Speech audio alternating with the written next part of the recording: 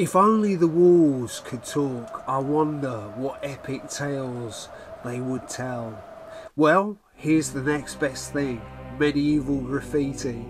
Perhaps protection marks to ward off evil, or ones etched out by visiting pilgrims, or maybe signifying contractual agreements where there will be dire consequences if broken, or crude images of ships engraved by sailors thankful for their safe return from a treacherous sea.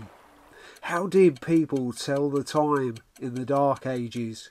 Well, evidently it wasn't always dark, since they used sundials, effectively a pointer fixed to the wall near the southern entrance that cast a shadow on a dial, indicating the time for Mass.